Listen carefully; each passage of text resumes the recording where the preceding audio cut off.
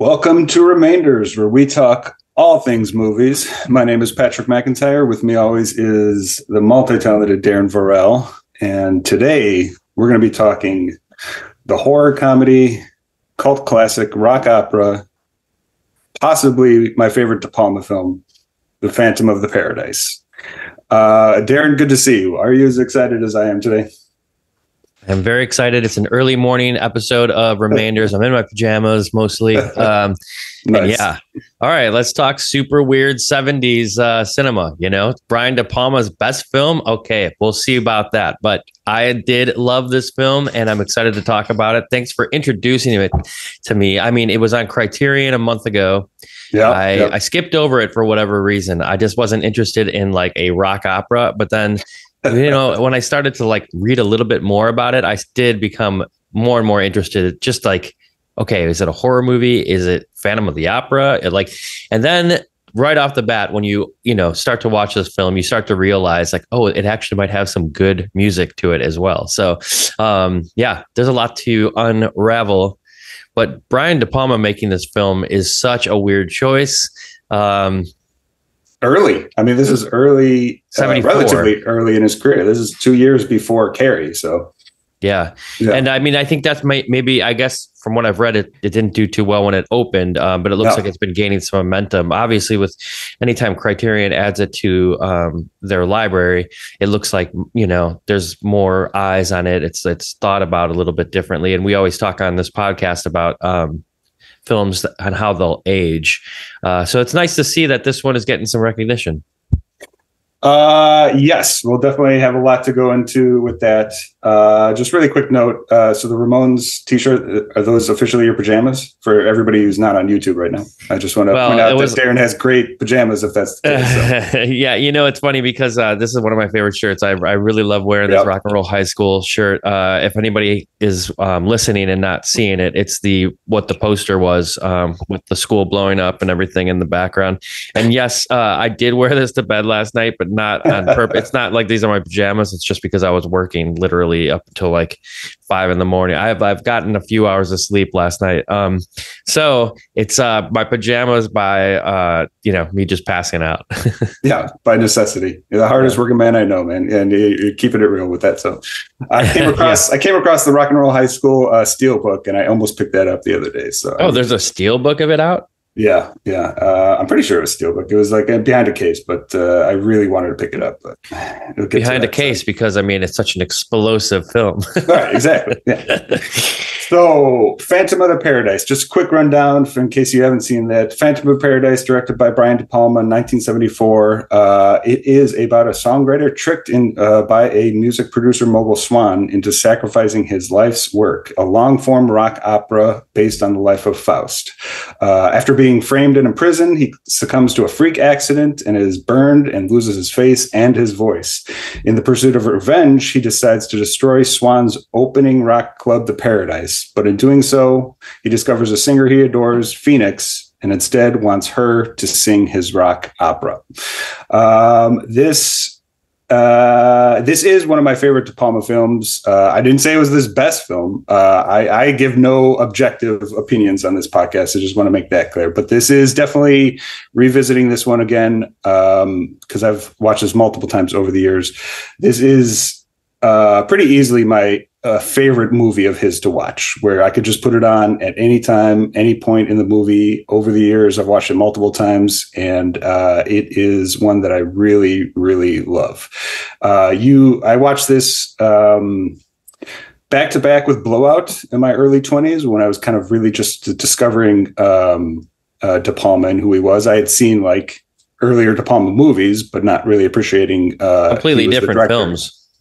Yeah, for sure. It was just not stylistically, really. That's the thing. Yeah, exactly. But that's what's great about him is that he can work in so many genres. But yeah, so I watched this back to back when I was 20, and then you had us watch Blowout, and that was the first time I had watched that in years. And that is still probably his masterpiece, certainly on a technical level. But this one, like I said, I've revisited this multiple times. It's kind of always like an October one for me to watch. This one just has stayed with me over the years, and I absolutely love it. I'm not really one for musicals in general, but this is definitely one that I've always enjoyed. Unsurprisingly, rock horror, comedy, rock opera, it's just kind of flows right into my jam. So I'm glad that you took the time to watch it then, because I was really excited when I heard that you hadn't seen this one, because we love De Palma on this podcast quite a bit, and digging up with some movies that maybe we kind of missed over the years. There's still a couple that I hadn't seen and that you showed me that like Sisters and stuff like that. Yeah, and it's been great to kind of do that research on the podcast itself. So and for the listeners out there that are just being introduced to this movie, it's fun.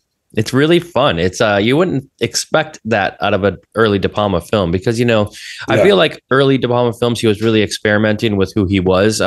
You do get like his classic Hitchcock sort of ripoff stuff here, but in a fun way, which is cool. Like that's the thing, is like he's playing with things that ultimately he'll be known for, and that's what's a cool watch. This director, I would think that he's got to be, go down in history as one of the best directors of all time. And here he is kind of experimenting with a different genre that I don't think since or before he had ever done any kind of musical. And unsurprisingly, the directing is really good.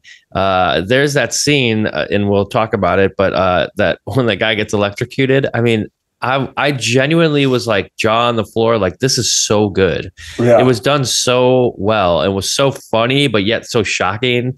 And I don't know. That was one of my favorite parts of the film. And then are you talking about the actual like electrocution when like it has got like jolted editing? Yeah, the cutting of that part. So, but also, that's the thing, is like these moments are laugh out loud funny.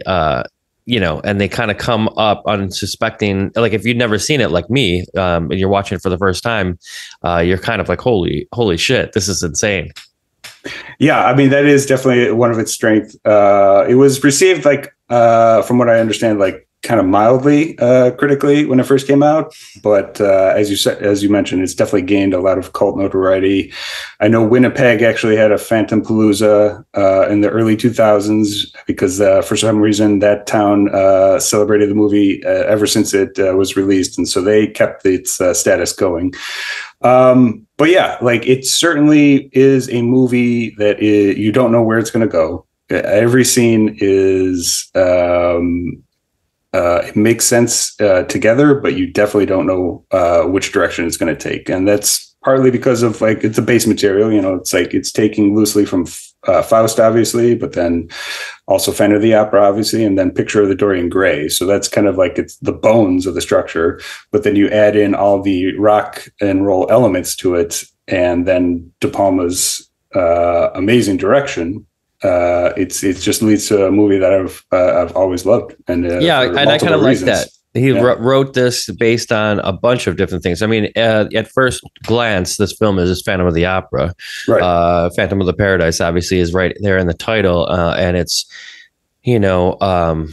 sort of this guy who gets disfigured, but is a genius, and kind of is in. It's a sympathetic character to the audience because we know he's getting screwed over, but he has to hide in the shadows so that, this monster is not seen and captured, and he will stop at nothing for his art, to be seen, even though it's being stolen and ripped off. He needs to oversee it and make sure that, like you said, this character that he had seen performing his songs, when he went to kind of confront the guy about it, like what's going on with this, he didn't confront him at that point, but he was kind of like wanting to see where things were. Is my music going to be in your opening of the Paradise, which is this club / like stage? I don't know exactly. I don't even know what the Paradise really is. There's so much going on in that. Like, it's like, is it a music hall? Is it sort of like a club? I don't know. It's like he's trying to make a mecca for rock and roll. A homeland basically for all things rock. And let's just talk for a second. So this film opens up we're kind of getting jumbling around here because there's a lot going on in this film. And what I was mentioning before is De Palma wrote this, and based on, as you mentioned, a bunch of different things that are really like a cool mix, But I think because of that, that's why I kind of jumbles around a little bit. Like he has to throw in his little like moments, the psycho like nods, and then also there's I don't know if you caught this, but for me there was like a lot of like Citizen Kane kind of feel to this film as well, like sort of like not stopping and making sure that this like main character is the person who like has like the triumph, and that's kind of what Kane was doing with like his last wife, where he was built the rock opera house for her. I mean, I'm not sure if I'm stretching too far on that, but at the same time, like I sure De Palma, like, saw a little bit of Citizen Kane and threw it into this. But at the beginning of the film, our main character, who wrote these amazing songs, who goes on to do all of these things, it even opens up saying like he introduced jazz to New Orleans. Like he was just like this guy who really like, made his mark and is a legendary musician. This guy now is we see it opening up as his first band, which is a band called the Fruit Bats, and they're performing this sort of like Juicy Fruits. The Juicy Fruits. I'm sorry, the Fruit Bats is the Fruit Bat. Yeah, they're a good band too. But the Juicy Fruits is the '50s nostalgia rock band that they open up with. So. Yeah, and it's so good. Like it's so good, and so like it's kind of like this is like the first thing. Introduction to this genius writer who's on the piano in this band, and you're like, wow, I'm immediately into the film as soon as like they start doing that. And of course, like they're playing up like the doo-wop singers are the guys. It's almost kind of like Crybaby, it's like precursor to Crybaby with like, and like they're doing this while they're singing. It's so good. They're fantastic. Like a little John Waters in there too, Oh yeah, absolutely. So yeah, Swan is the head person. Is kind of based on like a Phil Spector character. He's played by Paul Williams, kind of a diminutive little guy. He's so good in this movie. He's so charismatic in a kind of a scummy way because he's basically the one who's stealing Winslow Leach's voice, who ends up becoming the Phantom. And then, as you mentioned, the Juicy Fruits are his '50s rock nostalgia band, and it's played by the three actors that play in the three bands throughout. I love so much the way that it's like set up like this. It's Archie Hahn, Jeffrey Colmaner, and Peter Ibling. So they basically play the three bands that you find throughout the movie. It's the Juicy Fruits at the beginning, the Beach Bums, which is kind of like a Beach Boys rock and roll band in the middle, and then the Undead, which is basically a goth metal act near the end. So good. And so it's these three actors. They portray all three of these bands, and they're just kind of like the through line whenever there's a song playing, and it's so well done with that. Archie Hahn. It turns out, he shows up a lot in a lot of Joe Dante movies. He had like a small little role in The Burbs and Gremlins 2. So he was the main singer of the Juicy Fruits. So like when I put that together and realized who he was, it was fantastic. I was hoping that you would land positively on the Juicy Fruits because that opening song is an absolute banger and is one that I've been listening to the soundtrack all weekend, like I text you, because the entire thing is so great. I know. I felt bad as soon as because I've to everybody out there, I've been busy, so I pushed this off a little bit, and I felt bad as soon as I watched the film. I'm like, oh, if I had watched this film and I was like told. Or you told me you were going to push this talk off, I would be bummed too. Cause I would be like, Jesus, man, these songs are so great. I can't wait to talk about them. They really are. They're like, the music is very good in it. And the way the performances go, like it makes you just like the songs even more. Yeah. So Paul Williams, the singer and playing Swan, he basically wrote, as far as I understand, he wrote pretty much every song. Or at least contributed to the he definitely wrote every major song and contributed to all the extra ones. So he really is the musical force in this movie. Like him and De Palma are basically the two people most responsible for the tone and the sound of the movie. And yeah, he's not really somebody who was like on my radar too much outside of this movie. I know he is a musician and he kind of shows up in movies randomly. There's this great clip of him showing up, Johnny Carson still in costume after filming Battle for the Planet of the Apes. So he's actually performing music on Johnny Carson dressed up as an ape from filming that movie in the 70s. So awesome. Yeah. And then I did, I picked up the DVD a couple years ago. Great cover. I love this. And it's got a couple great features. And one of them is an interview with Paul Williams moderated by Guillermo del Toro. And wow. Del Toro is a huge fan of this movie. Unsurprisingly. I mean. Yeah. So he actually recently posted a picture of, if you know Del Toro at all, his entire home is just a museum to old horror and memorabilia.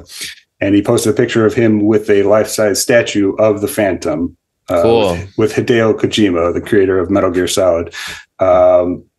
And so, it was just coincidentally, it was great to see that. But he's got a great interview with Paul Williams, just talks about like the conception of his early life as an artist, how he got into the movies and stuff like that. And if you've ever seen Del Toro talk, you can know like when he's talking about something he loves, his passion is definitely there for it. Totally. And, actually, it's funny. Somebody out here was just telling me, they're like, I was just in a old, like kind of like one of those like off the beaten path movie like kind of vintage movie stores, and they saw Guillermo del Toro in the just like browsing around in it. And I was like, that's a huge sighting, to see that great director looking at like movie memorabilia stuff, Oh, yeah. I definitely think that what a cool collaboration, for De Palma to have somebody who's an actual musician who's in the film, but also wrote a lot of the music. Like, I think that's why this is it does connect so well, even though like at times you find yourself kind of, the story moves really quickly. Like all of a sudden, our lead character here is getting disfigured and getting put in jail, and it all happens within 15 minutes or something. Right. And then all of a sudden he's the Phantom, and you're kind of like, you blink and you miss the fact that he's like, picked out all of the wardrobe stuff and like, transitioned into this Phantom thing. Also like a really cool scene where you see him kind of like, he's got these metal teeth because in the prison, I don't know, like, by the way, De Palma writing this is so funny. Like in the prison, because of hygiene, they want to like replace all the prisoners' like teeth with like stainless steel so that there's a good hygiene. So that's why like it kind of like, he has this weird metal look when he smiles, which is awesome. It makes the like character look so cool. But it also adds to like the weirdness of when he's like performing in that little room that they put him in. And again, that little room, and when they wall him up, that was super Edgar Allan Poe, like Castle Amontillado, which another like kind of horror thing that I just think was so well, like secretly kind of folded into the whole story. Yeah. Is it the one when Swan is like tuning his voice box to get the voice? Yeah. I love that because he basically tunes it to the Swan's own voice, which is basically, it's just like a straight up telling of what the story is. He's stealing Winslow's voice, the Phantom's voice, for his own gain to open the paradise. And it shows him like doing all the switches and producing it in the voice box. So he has a voice, and he just tunes it to make it sound exactly like Paul Williams himself. So it's just like such a perfect touch to that you can kind of miss it because it's not entirely clear, but that's kind of what I'm saying. Like all of a sudden he's in there doing that, and you're kind of like, whoa, this just like all like happened within the last 15 minutes. Right. Yeah. And so he has him sign that contract, which is such a great part when he's reading the contract. So at this point, he's as the Phantom, which he's got, if you've never seen the movie or if you haven't seen pictures, it's basically like a bird-like owl, part metallic, part Darth Vader kind of costume. It's like such a unique, awesome looking costume that I'm sure a lot of people have like maybe seen images over the years, even if you haven't seen the movie itself, because it's so iconic. And so he's having him sign that contract. He's got that part when he's reading it. It's like, everything unto me will be delivered to you. And he's like, what does that mean? And Swan's just like, oh, that's a transportation clause. Yeah, it's just like any of those things. They're so hard to read, so hard to understand. Yeah, it's delivered so perfectly by Paul Williams. I love it.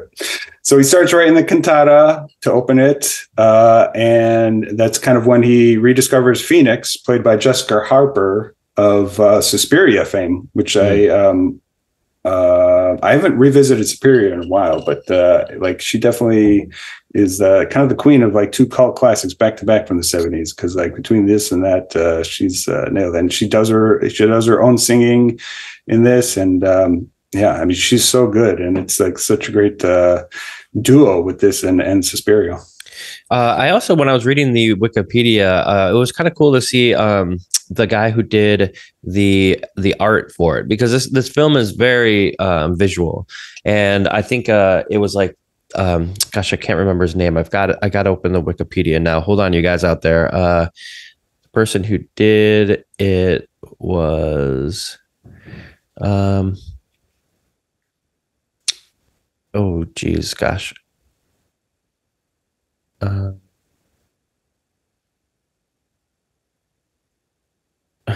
I can't find his name now, but I was kind of cool because I went down a little rabbit hole of like, oh, the guy who did the art for the poster also did like E.T. and a bunch of also like bigger movies, and was a very like well-known artist in his time. He passed away in 2008. I'll find his name as we're talking here. I don't want to take too much time out searching for it, but I also love that kind of stuff, you know, like these films all are like at a time where they have like a style, they're like marketed in a certain way.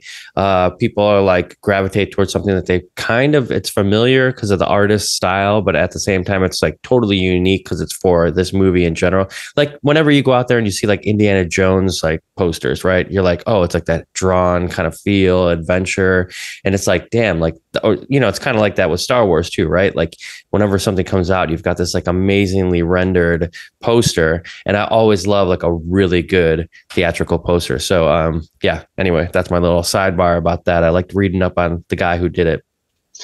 Oh man, I mean the art for movie posters back in the day, it's definitely a lost art form in general. Because yeah, right, it's kind of like having like Saul Bass do the titles, you know. It's like you knew who when you saw those, it was Saul Bass. Yeah, and it was I remember hearing somebody talk about this because it was back in the day, a poster was oftentimes the only marketing tool that they had. Oftentimes that was the only thing somebody would see, like passing it in a theater or something.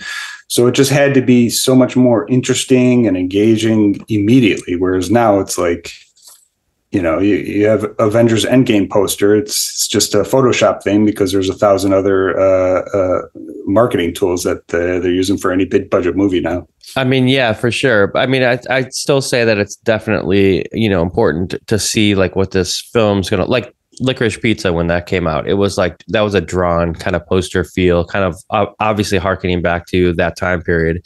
But it was very instantly recognizable. Once Upon a Time in Hollywood, you know, these kind of like films that, like, albeit those are two directors who get film, you know, right, exactly, and understand it that way. Yeah. But also have the opportunity to kind of do that the way that they want to do it, or against the industry norms. Yeah, you're bringing somebody into the theater without having them ever seen the film, you know, and that's like the best part about these. Because again, I just like it kind of looks like what was the film that he did with Inherent Vice? The poster for this actually looks exactly like kind of the Inherent Vice style that happened, and I think that was a 2017 film by Paul Thomas Anderson, right? Yeah, sounds right. I don't know. I mean, if you saw this just walking by, right, I'd be like, I got to see that movie. Look at that. I mean, it's awesome. Sorry, everybody who's not viewing this, but like it is such a cool visual. And that redesign of the Phantom, you know, everybody knows what the Phantom of the Opera looks like from either the silent film or just like, you know, seeing that story replayed over time. But like, this is a really, really new, cool looking Phantom of the Opera. Oh. So fantastic. So yeah, Phoenix, she has that great song, Special to Me. Absolutely love that. Jessica Harper actually singing that, I'm pretty sure. Fantastic voice.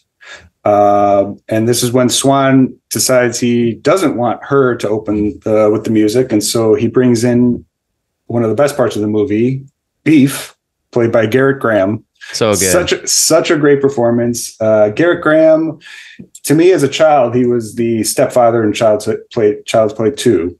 So kind of a stuffy role, but like absolute classic. And then playing opposite Kurt Russell in Used Cars.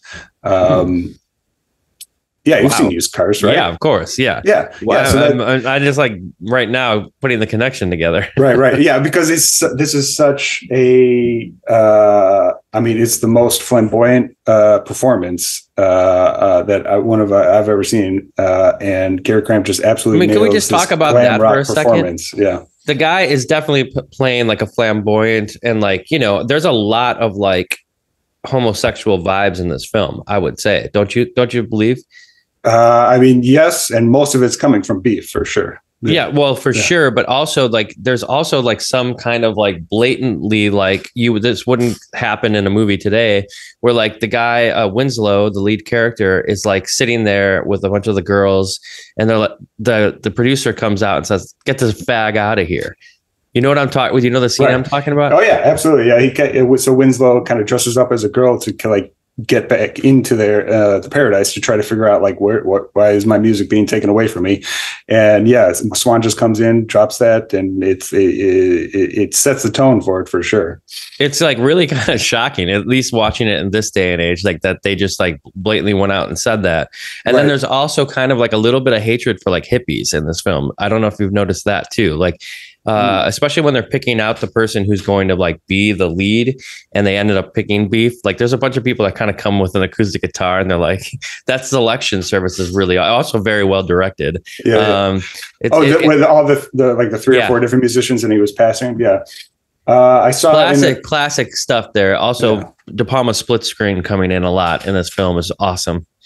Yeah, well, I mean, this is glam rock. This is what the foundation of the rock and roll for this movie is glam rock. This is 1974. This is 2 years after Lou Reed's Transformer. It's certainly the questioning of like gender roles, and especially in performance. You got David Bowie obviously producing Transformer and exploding then.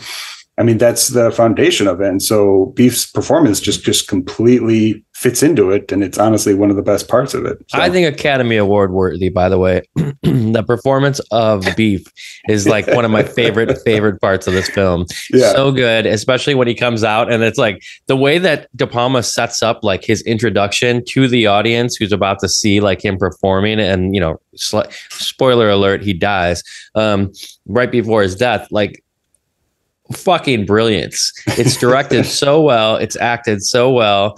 He's so flamboyant, so over the top, and he's like doing this with his tongue, like yes. And then he ends up getting electrocuted, all leading up to that moment where it's like then the editing is cut like so well. That is like superbly done. Yeah, we're seeing this film for that little scene. So he performs. So there's an opening song with the Undead, the 3 guys from the Beach Bums and the Juicy Fruits. They end up doing the goth metal band, the Undead. They basically look like Kiss, possibly before Kiss was a thing, actually. So they perform their song, which is great. Somebody Super Like You, and then Beef comes out to perform Life at Last, basically as a Frankenstein character coming up from the dead, and it's such a fantastic performance. And then, yeah, like you said, near the end of it, Phantom throws the electro bolt, and I saw a little clip from the editor, and he talked about how he achieved that shot, and so he spliced up the frames, basically going forward but back one, so like 2-1, 4-3, wow, 6-5, 8-7. So that's how he cut up the frames on the film, and so that's why you have that really like you said, like the editing and the way he looks like when he's getting electrocuted. It's like very jarring. It's like I've never seen anything like that. Me either, and it's funny because not since either. Like, I mean, I think I would have thought everybody would have been stealing that, because that's like such a brilliant scene. So by the way, I just wanted to say quickly, John Alvin is the name of the artist who did, and he was just kind of killing it for a while, doing all these theatrical posters for a lot of like some of the greatest movies that we've ever seen.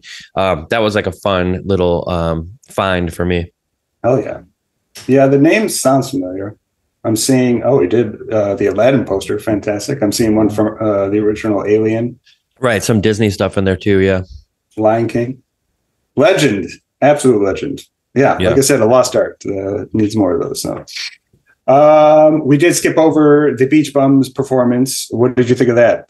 Yeah. I bet when the split screen happened, you were like, "Oh, thank you." Yeah, it was brilliant. It's funny because I just read that Brian Wilson's wife died yesterday, and I love the Beach Boys. I'm just like such a big fan. I'm sure you are too. And like this is a very nice tribute. Like it was a 74 film, so like the Beach Boys would have fallen off at least in popularity by then. So this is just like, if you could put yourself in that time period, it's got to be like something really, really kind of nice for the audience to kind of hear that again. And it's a nice tribute, I think.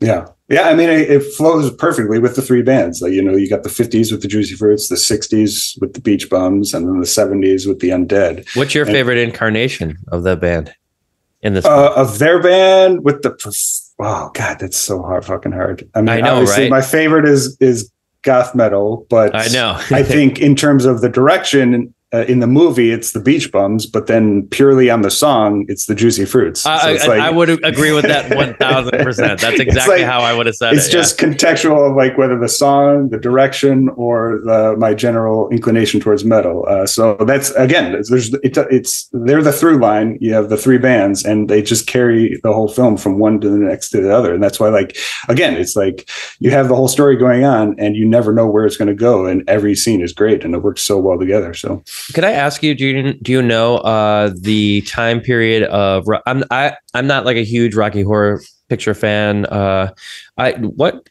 was that before this film? I mean, they're very similar, I would think, as far as like the flamboyance. Very similar. This Rocky Horror is after. Okay. So wow, this is like even before Rocky, and so obviously just 1 year. Just 1 year. Wow, yeah. They must have been like, and then that was a huge hit. Yeah, I'm curious how. I never know. Obviously, I mean, I've been to Rocky Horror like multiple times throughout my 20s, midnight showings, and it's always great. The Music Box does a fantastic job with their Shadowcast. I've never known how big it was instantly, like whether or not it was like an instant hit, because it obviously grew. Like a cult classic. You're right. I don't really know the trajectory of that myself. But it was 75. And I mean, there is an alternate world where Phantom of the Paradise became a cult classic and Rocky Horror became a bomb. I mean, because like in terms of quality and its reflection of gender and just a tribute to being rock and roll, I mean, it's in the contention with it. And just for whatever reason, Rocky Horror became what it is, and this one is slowly but still growing in appreciation, largely because of De Palma though. So I mean, there's I don't know a lot in terms of like what they were in relation to each other and influence, but obviously pretty close in production though. So yeah, and 1 year apart. I mean, that's crazy to know. Like, I was thinking about it the whole time. This film has such a Rocky Horror vibes to it, and I've heard of Rocky Horror film, that film a million times, but I've never heard of Phantom of Paradise. Even as a huge De Palma fan, right. I wasn't really, this wasn't really on my radar. It's crazy. Yeah, I mean, I don't know why it wasn't what it was when it came out, but obviously, like I said, in my experience with it, it's got a rabid fan base. People love this movie, but again, it's still not as mainstream as Rocky Horror for sure, though. So, that documentary that came out about De Palma, and I saw that you bought it on Blu-ray. You sent me a picture of it the other day. For the audience out there, he's holding up his Brian De Palma documentary right now on Blu-ray that Pat, I think, picked up out of a bargain bin. His guy's finding the best finds out there in Chicago.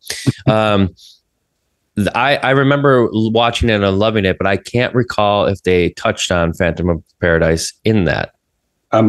It's been a couple of years since I watched it. I watched it right when it came out, and I'm 99% sure they go into it. Yeah, I mean, they go into most every one of his movies, if only briefly. So, gotcha. And that's the thing, because he has such a huge filmography that it's to be honest, kind of easy unless you're devoting complete attention to it. It's kind of easy to pass over any director's smaller films, less than the ones that aren't as talked about, at least. Yeah, I think mostly from that documentary, I remember him just mostly like shitting on Mission Impossible, which was awesome. Yeah. Yeah. So anyway, really quick, how is your Mission Impossible marathon going? Have you made it past 3? I think you gave up. Yeah, we're back. I think we got it to like 4. Like Okay. Because what's tragic about that is 6 is the best one. So if you were if you didn't feel like you wanted to watch all of it, I would have just said just watch 6. Oh yeah, well I do want to, but then other great shit comes out. Like we've been waiting for Fargo to come out, and then we started watching that, and all this other the Nathan Fielder show. So we kind of like put things on the back burner and then don't go back to them, because again, I'm not like I need to watch Mission Impossible, but we were so geeked out about it because we were like, that's Tom Cruise did his job, and we were excited about the new film in theaters, and then the strike happened, and then it wasn't really like that well received, and then it wasn't that great. Went away. Yeah, it wasn't that great. It was still good. It's certainly not as good as 4, 5, or 6. 4, 5, and 6 are still the best 3 of the whole of all the movies. And so there was something. It was a movie that I could tell that it was being shot during lockdown because there was a disproportionate amount of scenes with just one person in it. And you could just tell, like, it was just a casualty, like it's out of anybody's control, but you could tell that they were filming in a way where they couldn't have a lot of people on set. It was just kind of interesting watching that. So interesting. Yeah. I know that was like the movie during lockdown because of the fact that Tom Cruise got a hot mic, on blasting people for not wearing their masks and stuff, which I thought was kind of kick ass, by the way, that tirade. He was, which made it even cooler to want to watch it because you're like, this guy really gives a fuck, he really wants people to like be working out there, and like that he wants to get through this time, and he's trying to lead the charge, but also anyway. Kind of being like, I understand that everybody else can't work, but since I'm Tom Cruise, I can still make this movie as long as you wear your mask. So yeah, totally. It was crazy. It's also fun to kind of revisit those over time. Like I love going back to the Christian Bale tirade every once in a while, like, oh, you're done professionally. Like just like that kind of good shit. For you. Pretty good. Yeah, those are fun. Well, anyway, like, again, De Palma is kind of a rogue badass, doesn't give a fuck. And I don't know. What's the last film you've seen of his? We talked about this before. I think my last one was I saw The Black Dahlia. Oh, you mean new movie? Yeah. Yeah, that's a good. Not that Black Dahlia is super new, but like that's the most recent one I believe that I've seen of him, because he hasn't made a ton of movies. I did see Black Dahlia when that first came out. I don't remember it at all, and I barely appreciated that it was him. Mission to Mars, just 23 years ago now. I saw that in theaters. Snake Eyes. I'm just going to cover that at some point. Yeah, for sure. Snake Eyes is fucking great. I mean, I remember seeing that purely because of Nicolas Cage, like going to see it for that. And that movie is worth it for the first 15 minutes because it's got like this 10 to 15 minute single take. Tracking shot. Yeah. It's a single take. It's super fucking long. And it's worth it just to see that part of it. But yeah, have you seen, I haven't seen it, Femme Fatale from 2002. I did, but I can't, it's just like your thought of Black Dahlia. I can't recall it. Yeah. I came across somebody's list. They were ranking De Palma, and they put it at 2, I think. And they made it sound really like a underrated gem of his. Rebecca Romaine Stamos, Antonio Banderas. Yeah, so I definitely still need to see that one because, like I said, there are some people who really hold that one high up that I wasn't really much on my radar. So again, like, I mean, that's the thing with him is like he's just made so much that like even great ones like this, they just kind of fall under it because of for whatever reason. Yeah, totally.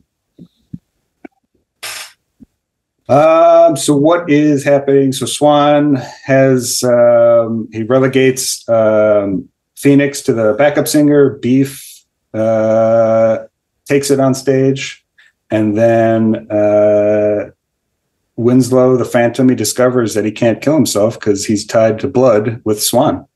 And so this leads to this whole hilarious part, just showing Swan as a young man basically selling his soul. And it leads to his marriage on stage with Phoenix. And super confusing moment of the film, by the way. I mean, it's kind of abstract. It's basically saying that Swan sold his soul, which is like, if you can't be young forever, I don't want to live. That was his quote when basically he's, it's his Faustian bargain, is that he wants his to be a rock god, Phil Spector kind of mecha god, and he's going to sell his own soul to do it. The reaction shot of Winslow, by the way, watching that is incredible. It's like jaws on like the floor. He's like, but also just it's so great that he only has the one eye because he's got his right side of the face burned, and so it's blacked out, the eye on the mask. But then you see his it's his like left super eye, wide open. His left eye is always just completely wide open, and it's such a great. I missed out by sending you the text for that for this charming man, which I usually do to Darren. That's right. Yeah, that would have been good. I was going to say there is that scene too, then where you're talking about. So Winslow as the Phantom is, wanting to kill himself, just like had enough, and just can't, as you said, because of this sort of blood pact that Swan does, and they're combined together, but he also has to like watch Phoenix through like a sunroof or whatever it is in the rain. Yep. Having sex, and there's this weird sort of, again, Hitchcock moment, kind of like the unspoken, like Anthony Perkins is like masturbating through the people. I believe in the novel. They talk about that more in the Birds, or I'm sorry, in Psycho. And it's kind of just implied in Psycho. And I believe that's kind of what's happening here. It's like almost like self-masochistic, like he's like watching it, but also getting like sexual pleasure out of watching them. Did you get that? No, but I'm not very smart. So I'm not very subtle. Not trying to be the one who stretches and trying to find a ton out of this. Like we got blasted online for our Trash Humpers episode where everybody's like, "Oh, you didn't get like the meaning out of Trash Humpers." I was like, "No, I did." Fuck you. It's like, come on, dude. Like, I'm sure there's some sort of deeper meaning, but at this point, like, I'm not going to go digging for it. Like I enjoyed watching somebody put dish soap on their pancakes and the nude body that. You got to see somebody's ass for like 5 minutes while they pass them by, and all of the cursing and all the weirdness. I enjoyed it all, but I'm not going to be looking for some deeper meaning in that. So, troll away online at us if you want. Well, I mean, I've never claimed to be a person to be able to figure it out on myself. People think I'm smart, but I'm not. So, I've always made sure that that's number one priority with the people think you're smart just because you do a podcast, That's waning. No, yeah, I didn't. It makes sense in hindsight, especially kind of like with the Psycho component, where it was implied. I didn't get it until I saw Vince Vaughn actually masturbate in the remake. Right. Well, right. Exactly. Yeah. And so, and of course, in the Gus Van Sant one, if somebody remade Phantom of the Paradise, he would be jerking. Vince Vaughn would be jerking off on the roof for sure, and you'd see full frontal of it. So, no, I mean, it definitely makes sense. You jerk off and then you try to kill yourself. You can't do it. And so, it leads to the wedding. The mask, I found out the mask was actually the mask that Swan was wearing because his face is all burned now because he loses his vitality. It's actually the mask that he used in a battle for the Planet of the Apes. And so that's why it just looked so familiar because I remember seeing that as a young kid. And he's kind of got almost a simian kind of vibe to it anyway. I think that was probably why he was cast in the movie. So that has very much those moments, and it really feels like House of Wax as well. I don't know if you have seen those originals. There's 3 versions of it. So whenever I talk about that, people are like, "Oh, you mean the one with Paris Hilton?" And I'm like, "Yeah, I like that one, but no, that's not the one I'm talking about." Oh my God, I did see that one too. I saw that one in theaters. I haven't thought about it. 2005, dude. Yeah, I haven't thought about it since then. I should revisit it. Yeah. Yeah. I mean, it's fun around Halloween time because I love House of Wax. And the original, which is really like a 3-color process or something weird like that. It was a really shitty DVD that I had for a long time. And then they restored it, but it was a Michael Curtiz film, which of Casablanca fame. And I always thought that was so like fun, like damn. And because of this color process I'm talking about, as it adds to the creepiness. But then I think it was in the 50s or something. They redid it with Vincent Price, and that's an awesome version. And then again, I even liked the Paris Hilton version that they redid in 2005. So I've definitely seen the Vincent Price one. I haven't seen the earlier one. Yeah. Criterion has it pretty much, I think, on there now. I don't think they usually get rid of it. So if you want to creep into my Criterion, I do that on a regular basis. Yeah. Don't tell anybody who said that. No. Yeah. Not like I watched this film on your Amazon account last night or anything. We'll just keep on going that I do pay for Criterion. This is another pickup this week. I finally picked up The Irishman Criterion. Ooh, yeah, nice. Has been holding this off. I don't know why I didn't buy this earlier, but for whatever reason, I finally picked it up. I absolutely love this movie. It's a beautiful Criterion case. I love the drawing on the front with the ring. Just very excited for it. Speaking of Criterion, so. Yeah, I mean, again, like we pay for movies all over the place. So to do this podcast, every once in a while, if the movie isn't available, Pat will creep into my Criterion, but then go out and buy The Irishman, which I'm sure cost him $45. Oh, worth every penny. All right. Phantom of the Paradise. Anything I left out? Any other things you loved? I mean, you really quickly mentioned Beef in the shower and the psycho scene. I love that he uses the knife, but then left hand pulls out the plunger. It's kind of a 1-2 punch instead of the knife into Beef. Such a good scene. Yeah. And again, I love playing on that. It's always fun when people are like, it's almost like the original Scary Movies, when they like just made fun of all of the horror movies. Speaking of, like, there's like Blair Witch was on Criterion and it got released at least on the streaming version. And I was like, man, I got to revisit that film, because it became so popular and it became such a farce. I'm like, can I even watch this film as like a regular horror movie now? Like, and understand it like in a way that isn't like pop culture, still scary movies and stuff like that. Oh, I revisited Blair Witch a year or two ago. I was staying in a cabin up north, and it was like, it was a perfect time to watch it. It was fantastic. And it definitely what's not a perfect time to watch is The Strangers during that time. Fuck that, dude. Fuck that. Yeah, that is one that a lot of people always kind of pull out as one of their actual scariest ones because it's so real. Real, yeah. You're vulnerable. You're out in the middle of nowhere and there's these psychos that come to see. Yeah, I mean, that's truly frightening. You can watch The Blob and have fun, but then if you watch The Strangers, you're like, oh shit, this might actually happen to me. So yeah, exactly. But Blair Witch definitely holds up. It was fantastic to see that again. Yeah, totally. I'm gonna revisit it when I have a little time. But I think, I mean, again, I passed over this film a bunch of times in my Criterion, and then it went away, and I was like, oh my god, Pat wants to watch this. Like, I didn't realize like it was worthy of a discussion. I did know it was De Palma, but for some reason I just wasn't interested. And totally glad we watched it. I really loved it. Now, like, I have a feeling this will be on my list every Halloween to just like have some fun and like, pull up some popcorn and enjoy the songs. And I hope, we have on Spotify, a Remainders jukebox. I hope we add that Juicy Fruit song.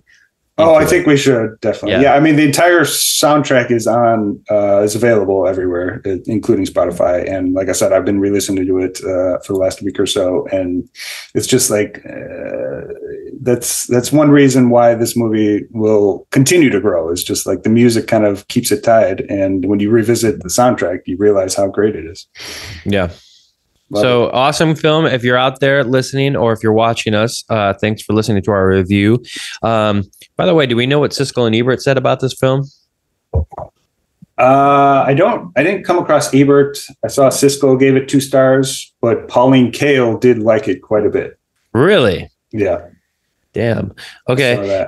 Yeah. Well, I'm giving it, if I have 2 thumbs, which I do, 2 thumbs up. And that's a nice segue into, Pat, for Christmas, bought me a great book called Opposable Thumbs. Oh, hell yeah. And man, I almost kind of wish we would go back. Maybe we should do like one episode on that book. Maybe we shouldn't talk about it too much. That'll be fun to kind of. I re-listened to our Warren Zevon one the other day. We covered Nothing's Bad Luck for all you Zevon fans out there. Pat and I are big fans, and man, it was really good. Like, I heavily edited that one to pick out all of our ands. I added music to it. Like, I spent a lot of time on some of our early episodes because, like, I heard somebody say the other day, it's like, okay, if you've got 15 to 100 people listening, what's the return on investment if you're going to like cut out all the ands or ums or whatever? It's like, as a person who's really busy, do I want to spend 2 days doing that? But when we first started this podcast, instead of it being more just jive talking, off the cuff, kind of whatever, we kind of, at least me, I'm this like control freak and I wanted everything to be perfect. So when I listened to that back, I hadn't listened to it. And man, we were like really killing it with that episode. We went like chapter by chapter. Okay. And then, so the cool thing about that is because like how you do anything is how you do everything. All these years later, we did have a comment from CM Cushions, the author of the fucking book. And dude, I'm telling you, it like made my whole day, like made my whole year so far. Like to see that the author of that great book was like into what we had to say about his art. And I really was so glad that I took the time to like, put a little extra oomph into that episode. Cause when he listened to it, I was like, damn, like if I knew we were just like talking about something stupid, like, the Phantom pleasuring himself or something, I would be like kind of embarrassed. But, it was a really good episode, pretty deep. And yeah, if you haven't listened to that episode, it's available online everywhere. Pretty early on. I think it was like number 8 or number 9 in our podcast that we did. Hell yeah. Shout out. Much appreciation to CM Cushions for checking our podcast out. Because, we obviously love Zevon, but that book was really, really well written. And as somebody who's followed Zevon for years, it was a very great tribute to him. At and the time, I remember a great introduction to him, too, if you're not too familiar with him. So. Right. And at the time, I remember you saying it's like kind of like looked at as like the definitive book about Zevon. And it really is. It's I don't think there's going to be another one that's going to beat it. He mentioned in his comment to us that he has a bunch of other books coming out. So I don't know if you look at the comments online. Obviously, lately we've been getting a lot of shit. But that was a good one. Who we getting shit from? You gave me one about internet trash trolls. Some people that don't even like listen to the podcast, probably they just like well, that's why don't like your beard. That's why you don't listen to the comments. So it's all good. I mean, hey, the good with the bad, and if anybody is commenting, that means they're paying attention. And hey, that's all we care about. I don't care. Like, I'm glad to do this podcast, and we have our own opinions, just like anybody else. Getting back to the Ebert, the Opposable Thumbs book that you bought me. I'm about halfway through now, and man, it's so good. I never like loved too much of the backstory stuff about how they grew up and stuff. And like the nice thing is they don't touch on that too much. It kind of goes and starts right into where they have this partnership that they're going to get underway with. And that's what I like about this book so far most is because like that's what I want to know about, I want to know about how it worked. What was and it's a lot more about like how the TV dealings had to go back then and them looking out for themselves and like their deals that they made when they left WTTW, how it would even be successful. And like the more and more I read stuff like that or watch everything, it's like, being a character, you're in your own right and just like having something to say and like having those things that piss off people on the internet is like a good thing, like you just should be an individual, like have your own and don't try to please everybody. And Siskel and Ebert certainly didn't. This is the one book that I've read. It's called Opposable Thumbs. And it's the one book that I've read where I'm like laughing out loud at some of the shit that I forgot that these guys did to each other. Like they just played pranks on each other all the time. Have you finished it yet or? No, I haven't even started it. I've been tearing through My Struggle from Karl Ove Knausgaard. It's a 6-book memoir. And then my God. Yeah, it's a big one. He's a Norwegian writer. It's kind of existential writing. So that one's taken up a lot of time, but I have it right over here. But yeah, I mean, I'm down with doing a conversation. I could definitely tear through that in a couple of days if I just do commit to that one. Yeah, I mean, I'm just looking for. I'm just kind of setting myself up for it because I'm very excited to read it. Because yeah, like you said, like I'm excited to learn more about the two of them together. Because we talked about the Life Itself episode, the book, and that documentary. It's like those are both fantastic to learn about Ebert as himself. But then, like, I'm like really looking forward to this book, just purely diving into their relationship and their friendship. So, yeah, I was reading it outside on my little porch that I have here, and a neighbor came by and she's like, "What are you reading?" You know, and I was like, "Oh, it's a book on Siskel and Ebert." And then like I had to explain who Siskel and Ebert was to her, and it's it's not her fault that like she wouldn't know. She's maybe just like not as tuned into films the way that we are and can criticism. It's not like everybody would know, but I just kind of thought like maybe we're getting to the point where like people are forgetting a little bit about like Siskel and Ebert. And to me, to you and me, two guys from Chicago, it was even more. It was like how Michael Jordan was, because you just like that's your hero. He's from your era. He's from your town, and you just know everything about him. But Siskel and Ebert were like massive. I mean, movies would bomb if they didn't like say they liked it. I mean, this is this is not Rotten Tomatoes. Yeah. This is like right. Yeah, the influence they have is undoubtable. But also, I don't know. Like, just criticism in general. People view it differently now than they did before because it's become so democratized. So like people are just much more wary to be like, well, this person said this movie's good or bad, which is kind of the rise of Rotten Tomatoes, which is also a shit way to rate movies anyway. So, but I mean, we all do it. We all look at stuff. How many thumbs ups does it have? How many likes does it have? It's like, okay, well, if it doesn't have a lot, it must not be good. Yeah. I just think it's people are process it more like everything else, where it's just like, they don't take it too seriously. So, but yeah, I mean, like you're saying, like us growing up in Chicago, I've always wondered about that. It's like, how much did we follow Siskel and Ebert because they were in our hometown, as opposed to if you were growing up in LA or something. Right. Cause like, I leave the book out sometimes and I come in and get a drink of water. People are probably passing by in my apartment complex here and looking at it and be like, who the fuck are these guys? Like right on the cover, it's got them in the movie theater, which is a great cover. Wow. We love Siskel and Ebert. There's this great book is great.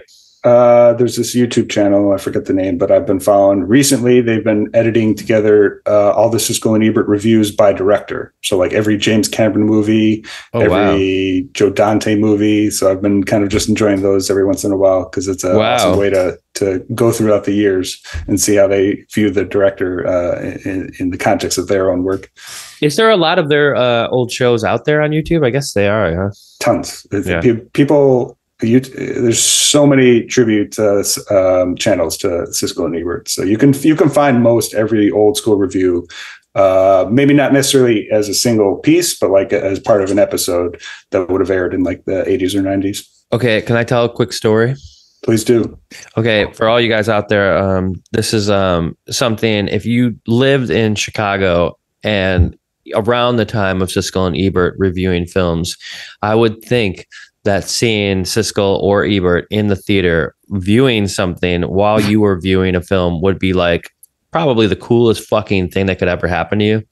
And over the weekend, I was telling my girlfriend that I was reading this book and, giving her a little synopsis on certain things. And she's like, I was at a theater seeing Hard Candy and I walk in and in the back is Roger Ebert with like, ready to watch Hard Candy.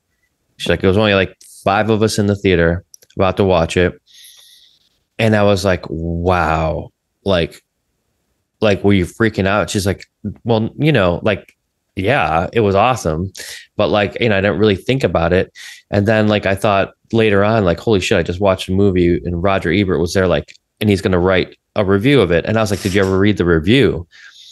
And she's like, no, I never have. So we went through and we read the review over the weekend together. And she was like, wow, like she was like blown away. Like, wow, like this is like his thoughts from being in the theater, watching this film at the same time that I was. And then she kind of gave her thoughts on the film. And it was such a cool way to like connect, and I really loved that story. Like I was not lucky enough to like be in a theater and see either of those great critics. I don't crazy. think you were either, but no. Yeah. Yeah. I'm sorry. Did you mention which theater? Did you go to? I know the theater she talked about, but I can't like place the name offhand. I asked her what the name was, and then she told me, but it's right next to the Siskel Center. I just can't remember the name. Right next to the Siskel Center? Pretty close. She said like a block over or something like that. Well, River East is there. That's been there. Well, it was a screening room. So she went there from like some company she was working for. Okay. Yeah. Nice. So Hard Candy, is that Patrick Wilson? I never saw the film, but it is Elliot Page's first film. Yeah. Yeah. I saw that shortly after it came out, and that's stuck with me ever since, because that is a fucked up movie. Like, I should read like the thing. She's like, I'm seeing this movie with Roger Ebert. That movie is stuck with me. That's a wild fucking movie. That's awesome. I love cool that story though, right? Yeah, that's so fantastic. She's definitely got it beat over that between the two of us. We never got to enjoy movies. Bragging rights for sure. Yeah. Oh, absolutely. It's like she'll watch you. She sees you reading the book. It's like, I lived that. So. Yeah, I've been there. Yeah, I've been there, done that. Yeah. So anyway, that's my last weekend. It was fun going through that and reading. Even for anybody out there, if you had watched Life Itself, and we talked about this in our episode, which was episode number 1 of Remainders, you can go by and check out RogerEbert.com and read any review that he had done, and new reviews that there's a bunch of people on staff for that. What I liked most about what he was doing towards the end of his life was he was really cultivating his life's work and making sure that it would be always available for the public to be accessible to the public. And that's what's so great. You can go to RogerEbert.com and you can read any review he ever did. Including his 3.5-star review of Anaconda, which I always like to bring up. So yeah, or his review of the Brown Bunny that he famously just like totally housed Vincent Gallo in. So one more thing on Roger Ebert. I picked up finally Dark City on DVD, which I don't know if you ever saw. It's the Alex Proyas. It's like 1998. He was the guy who directed The Crow. It's kind of like a old school gothic noir, but like kind of set in the future. And Roger Ebert loved the movie so much that he did a commentary for the movie. So like on the DVD, there's a commentary with Roger Ebert talking about the movie, which is not. I don't think I've ever seen him ever do that. Casablanca, for any other movie. he did. Did he do it for? Okay, nice. Yeah. But obviously, if he did it for Dark City and Casablanca, it shows how much he loved Dark City. So I picked that up recently, looking forward, because I remember that back in the day, like seeing that at Suncoast. Be like, Roger Ebert did a commentary for this movie. I need to check this out, but I never got to the commentary itself. The movie is great. So yeah, I'm looking forward to listening to that to hear his thoughts on it. Cool. So I don't know. Anything else going on? Are we wrapping up this conversation here? I mean, we've already talked about Phantom of Paradise. Let's wrap up Phantom of Paradise. Highly recommended. Absolutely love this movie. Check it out. That's my thoughts. So, all right, awesome. Took us an hour and a half to get to that. Check it out. Well, we always do the offshoots, and that's fine. As we should. That's the best part. Not much else. I mean, it's been a pretty chill January, just catching up with some reading. I've been watching all the Alien and Predator movies for fun, just because that's my jam. And I did check out Godzilla again, in black and white, yeah, in black and white, which is fucking fantastic. Oscar nominated now, first Oscar that the entire franchise has ever received, even though it's just for special effects. But it's good that this is becoming kind of one of the most. I think it just became like the second highest grossing foreign film in U.S. history. So kick ass, man. What was that first? Crouching Tiger, Hidden Dragon?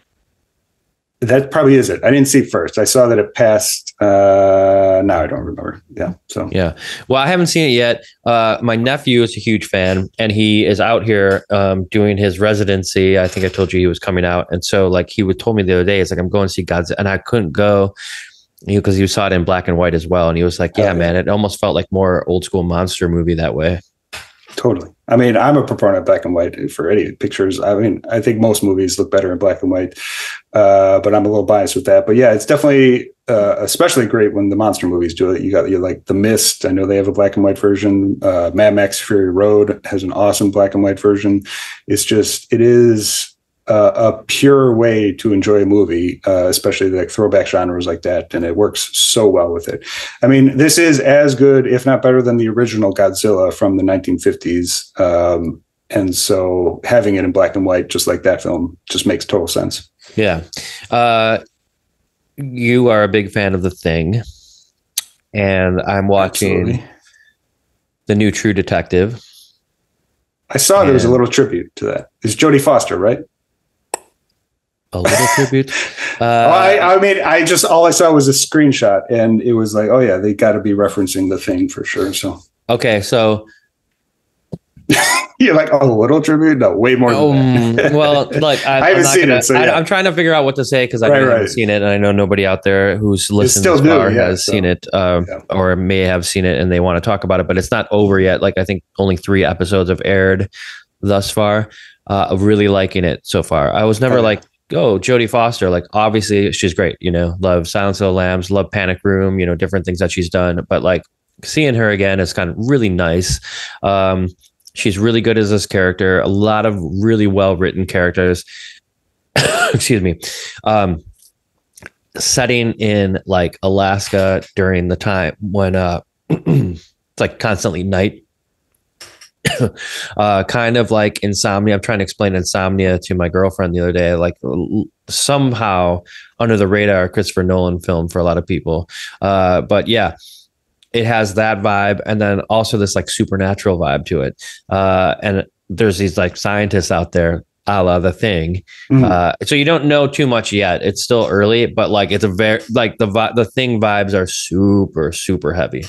I saw like a shot of them outside at night in the snow, and there was like a pile of bodies, which is, I mean, I'm not giving anything away with that. I haven't seen it myself, but I was like, no, it's fucking awesome, man. I mean, there was like this moment that opened, I think episode 2 with that you're talking about. It was like super horror kind of vibes. And my girlfriend like basically texted me when she saw that. She's like, oh my God, you're going to fucking love this episode. Cause she knew like as soon as whatever happened, that I would be like into it. So I'm really liking it. Like the third or second True Detective that, kind of got a bad rap, but like what could follow really the McConaughey version. But I've liked them all, and this one is really like kind of my favorite since the first season. The second one was the Vince Vaughn. Yeah. Yeah. So I've been watching. We'll stay on The Thing for a second. I was thinking the other day, the trajectory of that movie is pretty insane because that movie was not liked when it first came out, critically hated and bombed at the box office. And then like when we were kids, we saw it on like Sci-Fi. And by the time we were working at Suncoast, it was like a very well-respected horror movie, but still not mainstream. And then are we talking about the remake? We're talking about John Carpenter's version. Yeah, okay, for sure. Absolutely. I mean, the 50s one is good, but we're definitely talking Carpenters. So when we were at Suncoast, it was a well-respected horror movie, but still not really mainstream. And then fast forward now like another 20 years, and it's like, it legit is like mainstream viewed as like one of the better movies of the 20th century.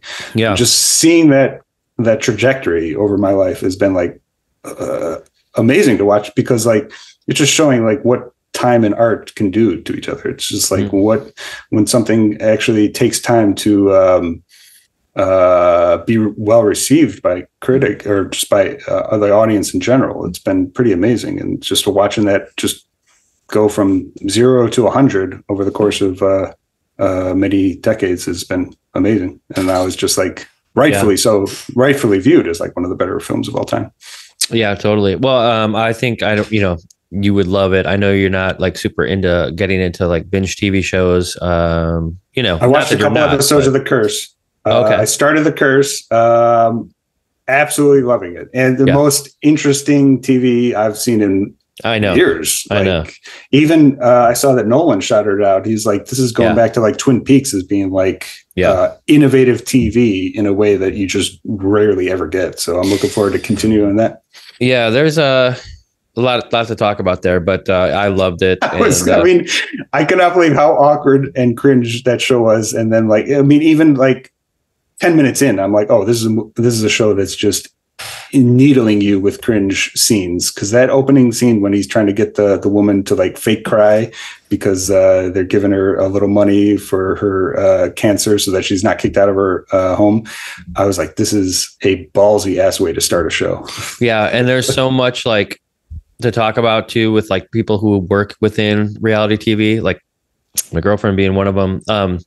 That is it's you don't think that shit happens. I mean, So anyway, I'm glad you're watching it. That's great. Yeah. I'm definitely looking forward to continuing it. So cool. Anything you watched? I heard you caught up with a little auteur called Scorsese and his latest film. Yeah. Up and coming director, Martin Scorsese. Dude. I remember when I had heard from you and even my friend Tom, the two people I love and respect about films were like, the movie is great, but it's long and I think it's one that needs time to marinate. Yeah. Well, and needs time to marinate, or I'm not wanting to go back and watch that, and because it's heavy as far as the subject matter, but I didn't find it to be any of those things. I loved it on first watch. Really big fan. And I can see what you guys are saying for sure, And I didn't see it in the theater. I saw it from the comfort of my own bed where you could press pause and, use the washroom if you needed to. But Scorsese just how it's it bums me out almost that people are so good at what they do, like Martin Scorsese. Yeah. It's I don't know if you watched any of those featurettes online of him directing and stuff like that, and it's just so interesting. I know DiCaprio produced that too, and just seeing his level of involvement is so cool. What a great film. And please, Martin Scorsese, live to be 50,000 years, because we need people like him making films, Right. I'm about ready for a rewatch the second time. I meant to watch it again, but I only saw it the one time in the theater. And to be clear, I did love it. It's no, I know it's an absolute masterpiece, but it is one that I felt like, all right, I'm going to take a minute and not instantly rewatch this, because it is a heavy lift. And I think, again, all of his movies, I mean, I don't think there's any movie that doesn't get better with age that he's made. I guess the shocking thing for me is for people who had seen it and I hadn't, I was expecting especially you or Tom, because I know you guys love Scorsese, you guys love film, to be oh dude, it's the fucking best movie I've ever seen, and it was kind of the reaction was different than what I was expecting. Not that that's a bad thing. It was you loved the film, but you were just there's a lot here, Yeah, because it isn't flashy. I think that's kind of the case with The Irishman too. I love that one. I certainly think it's top 5 for Scorsese now after a couple of rewatches over the last couple of years. That's how much I love Irishman now, because that one isn't flashy like Goodfellas or Casino or whatnot, as sometimes you may be perceived to watch a few of his movies, and so it takes a couple times to kind of really pick up on everything, because it's almost 4 hours. There's a lot of nuance there, and for a dummy like me to try to get that all on the first watch, not going to happen. So and the level of detail, I don't even need to talk about this, because everybody knows that Scorsese is amazing with that, except for continuity. He's the classic continuity era guy. But he always says it's because it's about the performances than it is about worrying if the guy's cigarette is half smoked or not. Goodfellas is chock full of that stuff. However, there was one thing that I just loved, and I'm just going to share it with the audience here, and you, Pat. I watch movies when I watch them with my girlfriend with subtitles on, because she's right by a big roadway, and it's impossible to hear anything. And then of course, it's usually late, and you don't want to put your speakers up super loud. And I'm super deaf from playing music my whole life. So I'm watching it with subtitles, and like a lot of time when you're hearing the native tongue in this film, you are like, there's no subtitles for it. And later I watched one of the vignettes and I saw Scorsese saying, we decided to, when you were watching, that the subtitles wouldn't be on it because you just understand, because of how good the actors are and because of like what's happening in the scene, that you understand what they're saying without having to know the language. And I thought, damn, like even that's like something he's thinking about, like whether or not the audience gets to read what they're saying, Yeah.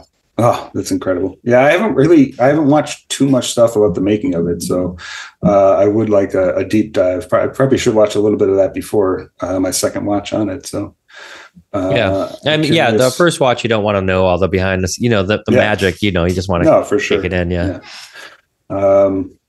Lily Gladstone, her Oscar nomination. I mean, the movie got a bunch of Oscar nominations, so that's, unsurprisingly. So it's good to see that she was getting recognition, because I remember she was pretty fantastic in it. So yeah.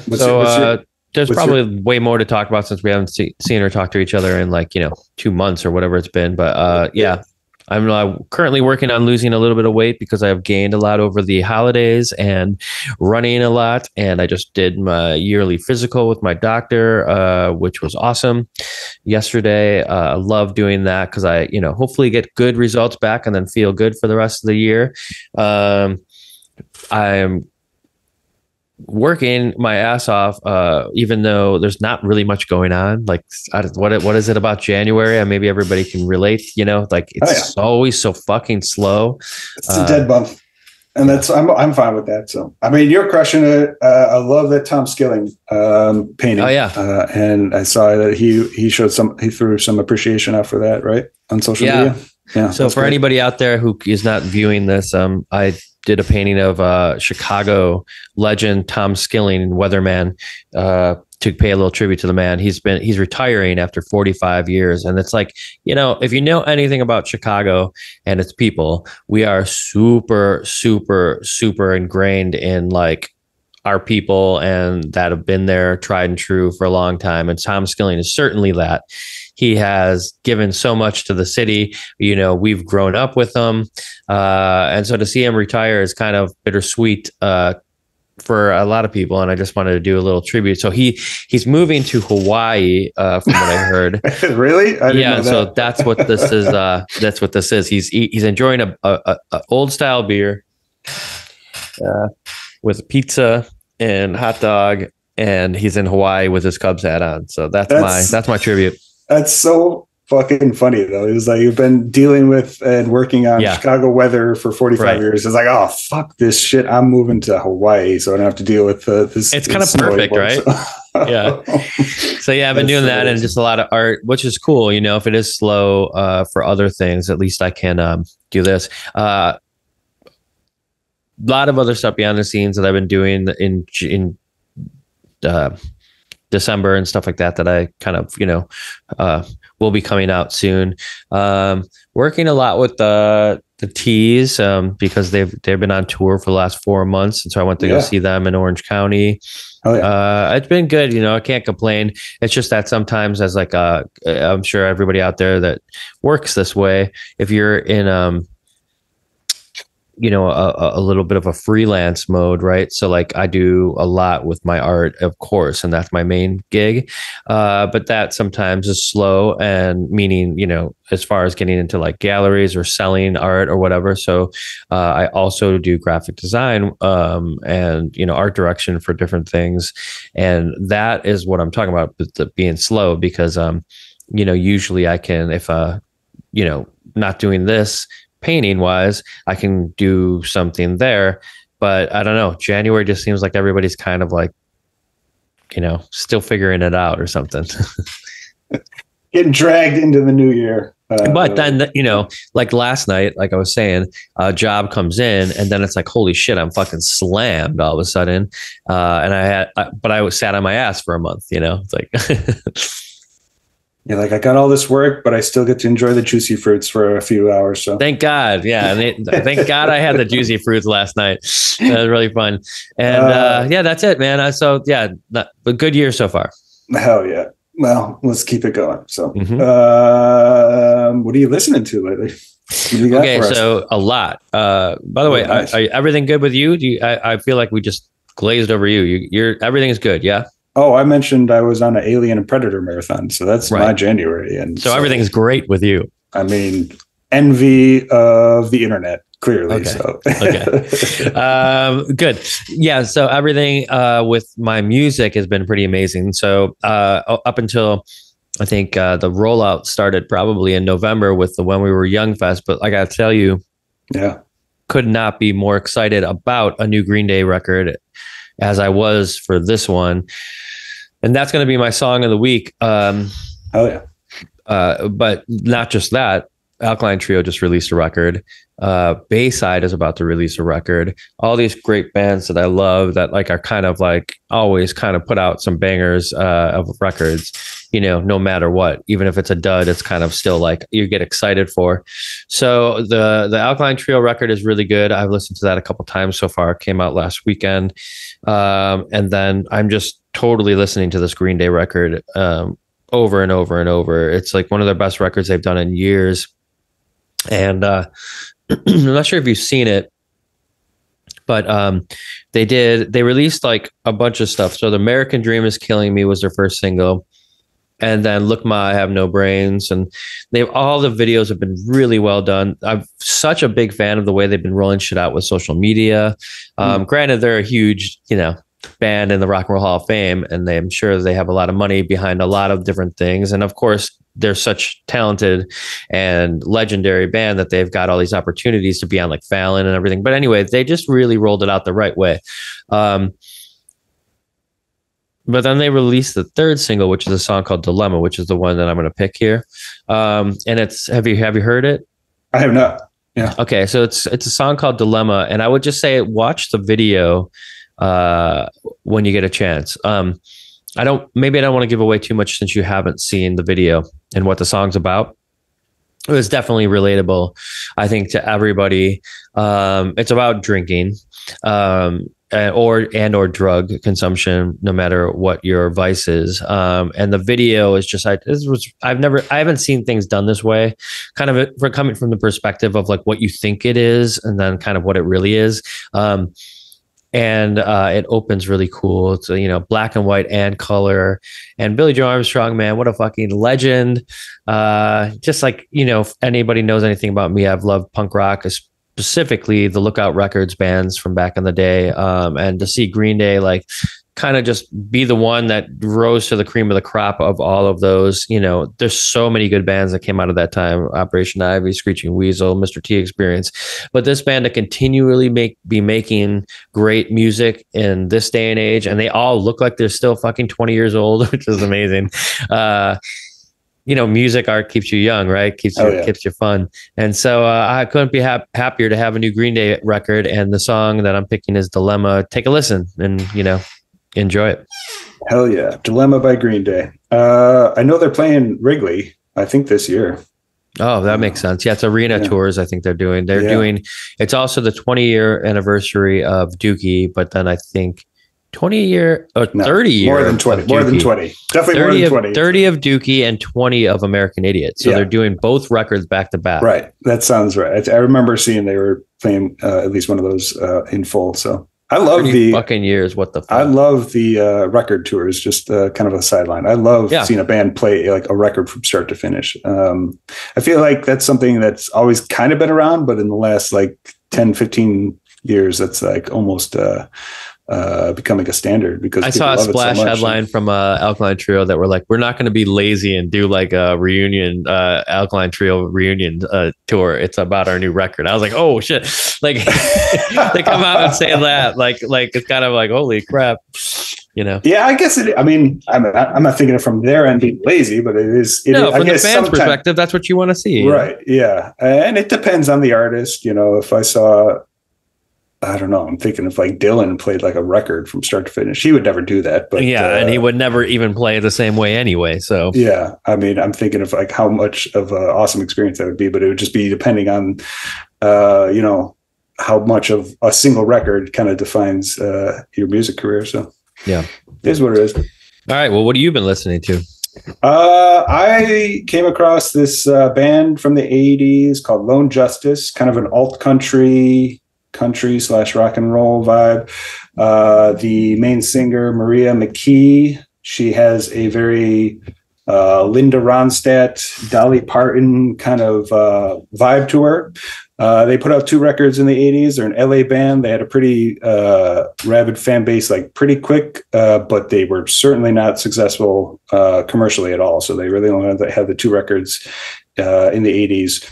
And I think they had a reunion one later, but I haven't heard that one. Awesome alt country vibes.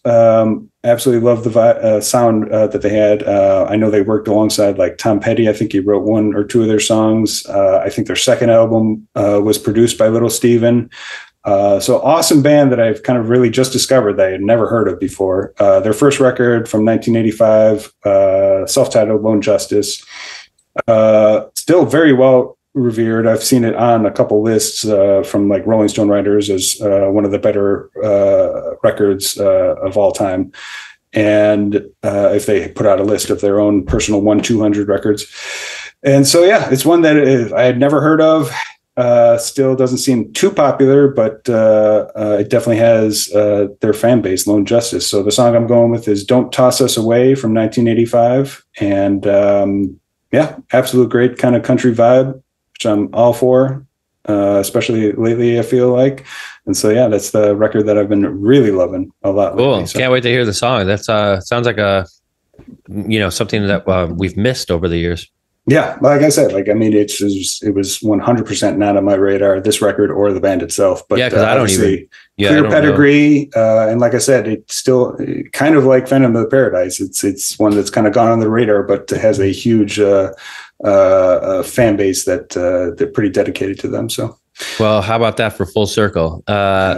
Listen, I gotta tell you, it's nice to be back with you. Sorry it took so long to get this. Everybody out there, thanks for putting up with us on our crazy schedule. We try to do these every other week, but sometimes I just get a little busy and we have to push them off, which is okay. You know, we're doing this and we're loving it, and hopefully you are too. Take a look at our social medias out there. We've got them all. Give us a follow, and of course, give us your comments. Let us know your thoughts, even if they're going to be snarky ones. We enjoy reading them. Lately, the reason the snarky ones have been coming through is because I connected us to YouTube. They've been doing a podcast thing where you can connect your RSS feed, and people have been able to find us like in a little bit of a better way, since not all of our videos we didn't always do this in video form. Then we do both video and, just audio only. But the earlier episodes, like the one that CM Cushions commented on, has been released now on YouTube. And so more people have been finding it, which I love, and hell yeah. Maybe against our will, we're going to be getting AI'd here. It looks like Apple Podcast is going to be doing the Cliff Notes, whether you like it or not, on their platform. So, you'll be able to read the transcripts coming up pretty soon. Nice. I mean, I was just thinking we've been getting AI for a while, but now I'm thinking of what my transcript sounds like or looks like. So, which is always interesting. Whatever it is, there's nothing you can do about it. That's our future, as seeing your mirror reflection through the eyes of AI. So I'm just thinking. Yeah, I mean, again, I'm having an existential moment with that right now. So it's so hard to see like what any of this stuff's going to be. But I mean, people, the internet, computers, like all this kind of stuff, people are like, were frightened of, before they started using it, and it became the way of the world. So AI probably going to be something similar. It's just how we as human beings interact with it and use it instead of. There's going to be the people that use it to cut corners, but then the real deal people will use it as a benefit, Well, I'm going to keep on using it to indulge in film appreciation, as we do here every time we talk, which I absolutely love. So I'm definitely excited to continue with that. So, well, on that note, we'll see you next time. Thanks for listening, Pat. Always great to see you. Always great to have these great, sorry to say great a million times, but these amazing conversations with you about the movies. Wouldn't want to do it without anybody else, and appreciate your time and your time out there listening. Love the movie. Love the Ramon shirt. Love the paintings. Keep up the awesome work. You too, buddy. We'll talk soon. Okay. Thanks. See ya. Bye.